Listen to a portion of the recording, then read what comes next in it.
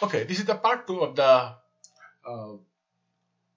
chapter 11's third part. So let's go to the third part, part 2. So in this part, we will discuss about the amortization of intangible assets, and then we will solve the problem. Okay, so let's see. So amortization of intangible assets, you know that let's have an example. Say, for example, if you purchase a patent, say you are purchasing a patent, okay, and if you can use the patents for 10 years, okay, so you will evenly allocate the cost of the patent over the 10 years useful life. So the primary advantage of the amortization is for the firm is you can reduce the tax burden, because you know when you are subtracting the amortization from say net income, so you will have lower amount of net income and your tax will also be lower, correct? So it helps the firm to show a higher value of assets and more income on the firm's financial statements. So this is an example. And the useful life, so we need to be careful about the useful life of the intangible assets, then the residual value. And you know that normally the residual value of an intangible asset is 0, and the residual value is non-zero if at the end of the asset's useful life to the reporting entity, the asset will benefit another entity. So, and the allocation method is very simple. It is called amortization. It is almost like the depreciation. And here is a chart that will help you to understand the useful life of different intangible assets. For example, acquisition related developed technology, 3 to 9 years. Then customer relationship, 5 to 11. Brands, related brands, 5 to 8. And technology and patents, 2 to 17 years. Okay, so let's see one example. Okay, so that this company began operation in 2021. Early in January, the company purchased the following 2 intangible assets. Number 1, the franchise from the Ajax Industries for 200,000. The franchise agreement is for a period of 10 years. Okay, and a patent for 50,000. The remaining legal life is 13 years, but due to the expected technological obsolescence, the company estimates that the useful life would be 8 years. Okay, so if we calculate the depreciation by using the straight line amortization method for all the intangible assets, then we find that this is the first depreciation on the franchisee, and this one is the depreciation for amortization expense, meaning the actually amortization expense for patent, and this is for franchise. Okay, see that we have divided the value of the intangibles by the useful life, meaning life of the asset, and here it is 8 years, because even though it was 13 years, but they have re-estimated that the useful life would be 8 years. Okay, so now let's solve one problem.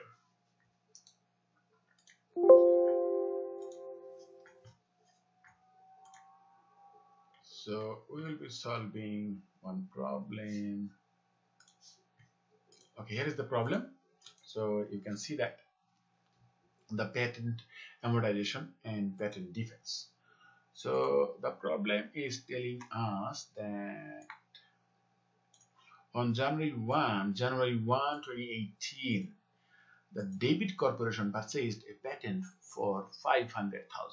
the remaining legal life is 12 years. Okay, it is saying, but the company estimated that the patent will be useful only for 8 years. See that? And in January 2020, the company incurred legal fees of 45,000. Okay, see, they have started on 2018 and they have spent 45,000 for the legal fees and successfully defended their patent infringement suit. So the successful defense did not change the company's estimated useful life. See that? So useful life would be 8 years. And they are asking us to prepare journal entries for the years 18, 19, and 2020. Okay, so the first one, let's start with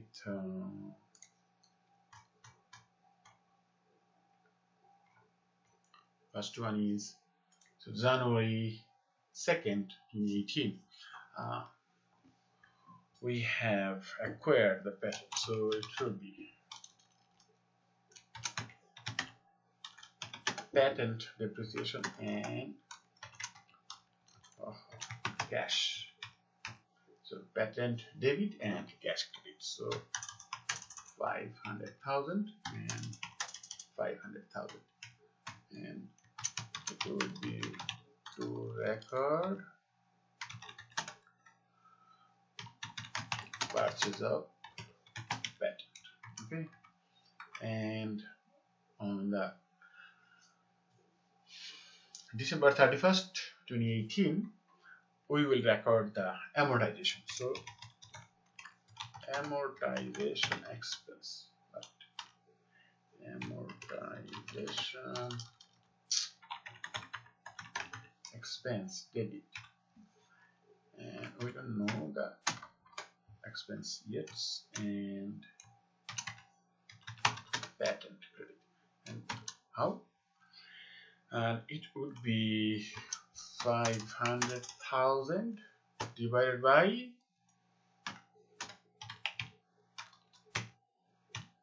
8 years. Okay, so and the amount would be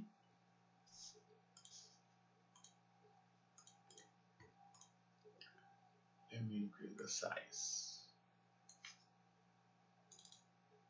Okay, and the amount would be 62,500. 62,500. Okay, so and here is the narration of B. So to record amortization. Okay, and the same thing,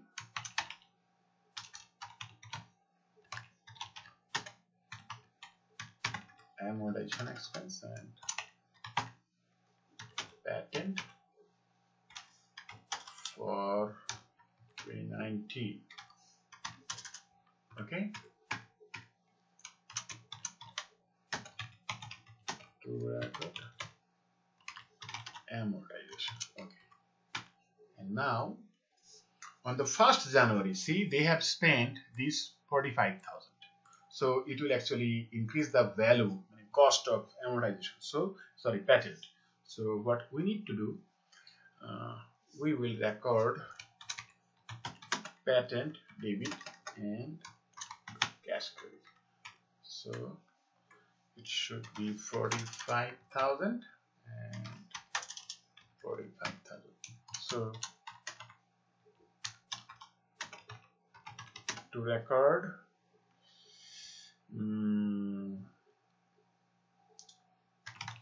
cost of defending patent, or you can say that legal fees, to record the legal fees. Okay, and now what will be the depreciation, amortization on December 31st, 2020, the amortization. So we need to calculate the amortization this way. So step 1, So first 2 years amortization. So first 2 years amortization, it should be what 2018 and 19, 62,500. Okay, so total amortization for the years 2018 to 2019 would be 62,500 $sign multiplied by 2 equal to, we will need the parenthesis, so it should be how much? 125,000. Okay, so this is the amortization for the first 2 years. We need that. So now let's start.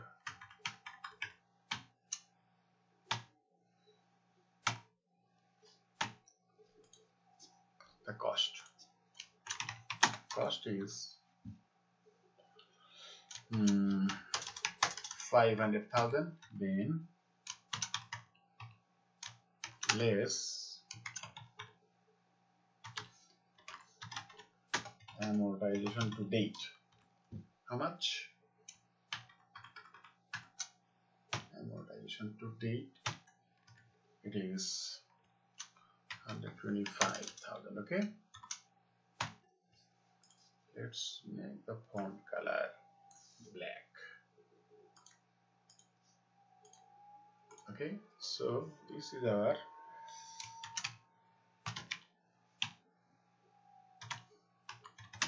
unamortized cost, and this would be equal to 375,000. Okay, now add legal cost, legal fees of successful defense, and that one is 45,000. Okay, so the sum of these two would be 420,000. So this is our new unamortized cost, and estimated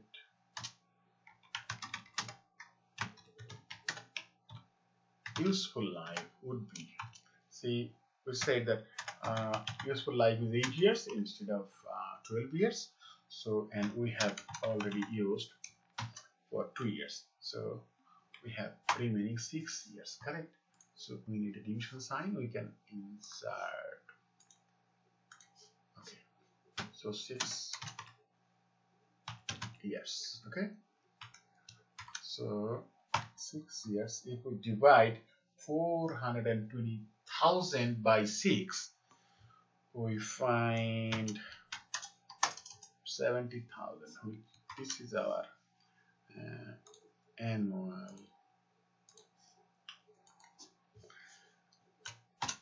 new annual amortization. Okay, so I'm just deleting this one.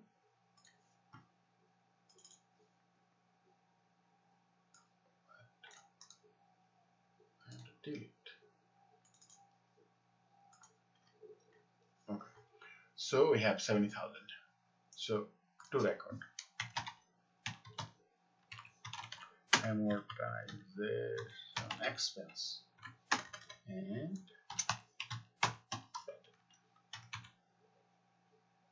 70,000 and 7,000. So this one is to record amortization. Okay, so this is how we solve this problem. Problem number 3. So I hope you enjoy this one.